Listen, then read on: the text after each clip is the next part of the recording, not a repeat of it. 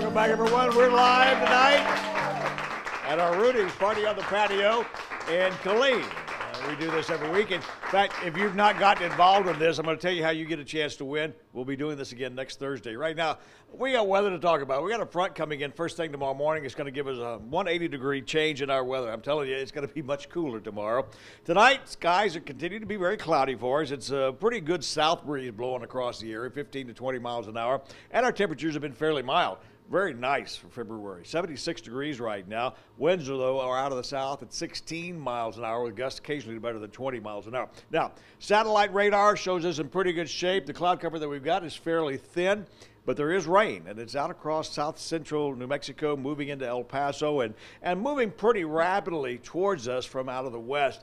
We think that by morning we could see a couple of sprinkles, but with the winds blowing like they're anticipated to be, we probably won't see much in the way of any precipitation until tomorrow evening when we start seeing some overrunning going on. So watch how the temperatures fall. Beginning at about 4 or 5 o'clock in the morning, this front comes cruising through Comanche and Brownwood, Goldthwaite, pushes its way on down towards I-35, pushes its way on down into the Brazos Valley, and temperatures are going to be falling.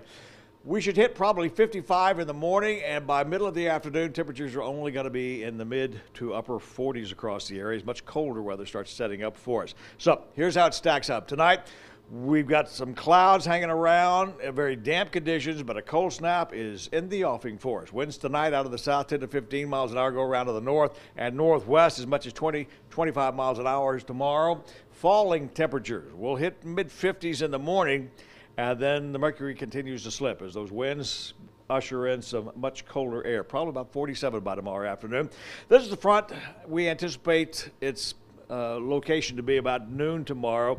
Much cooler weather back across the Texas Panhandle and Oklahoma. The readings in the 40s. That low settles in just to the north of Houston, and that's pulling in much colder air out of the South Plains and into the Lone Star State. We do see some wraparound moisture working its way in through Louisiana into East Texas, but like I said, it's probably going to be the weekend before it gets into our area. So here's how we're looking at the 7-day forecast. Cloudy skies, very windy tomorrow, and temperatures falling. Rain sets up for us Friday night and Saturday morning, continues Saturday night into Sunday morning, and then we see another system coming in. This is another Arctic front that's going to be coming our way Monday and Tuesday.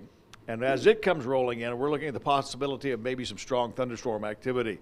We will keep you advised on those changing weather conditions as we get closer to that event.